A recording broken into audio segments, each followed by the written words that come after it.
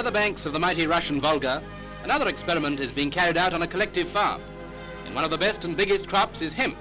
Biggest literally, for the plant in this region has grown to abnormal heights.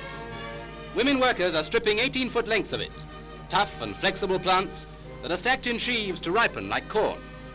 The light and well-watered soil is the hemp seed's natural element, and the collective farmers have been well rewarded. Piling up hemp means piling up prosperity, for the plant is a valuable commercial product. Among the strange mixture of commodities made from it are rope, soap, coal sacks, carpets and resin. And talking of coal sacks, ladies, as unlike them as you could possibly imagine, are the latest continental coiffures.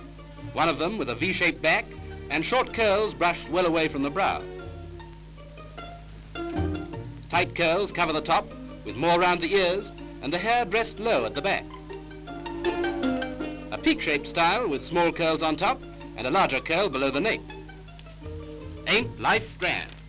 But maybe fishing for compliments on your new hairstyles isn't quite so important as fishing for even queerer things in the blue sea of the beautiful Gulf of Venice. The Neapolitan fisherman is always on the lookout for unusual specimens. There's a reward for a freak catch, and he carefully examines every haul.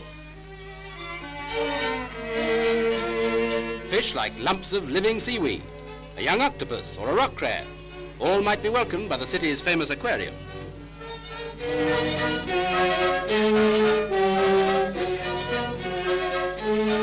The newcomers would join other strange denizens of the deep, and even the dogfish might be persuaded to bark a greeting.